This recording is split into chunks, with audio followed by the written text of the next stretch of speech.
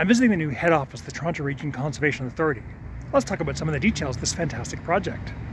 The majority of the building is mass timber construction. The sight, and more vividly the smell of the wood, hits you like a 2x4 when you come through the door. The ground floor was the only visible cement surface. Even the stairwell, normally the concrete core of an office, was instead a specially treated wood.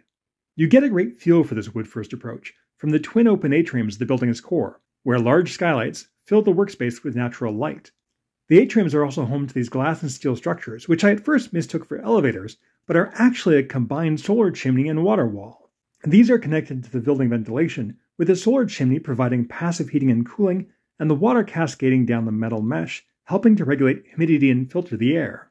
The office temperature is further controlled using an open-loop geothermal system, which pulls water from below the ground, cycles it through these radiative ceiling panels, and then discharges it back to the groundwater below.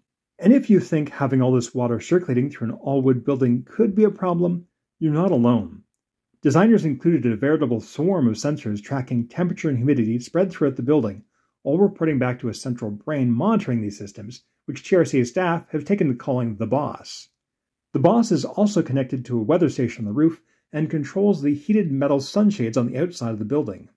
TRCA staff also told when they're trained that when one of these panels glows green, the building is asking them to open a window, and if it glows red, to look around for a window to close. The building is very much a test of these new technologies and how they interact, which can be difficult to predict. During my recent visit, for instance, the water wall was shut down because water from a sprinkler test had contaminated the filtered water used in that system. The first years in this building will see a lot of such learnings, most of which will fall to the building operations team. And that's an excellent reminder for all of us, that no matter how advanced or grand we build, it's how people ultimately work and interact with our projects on a human scale that will decide if it's a success or not.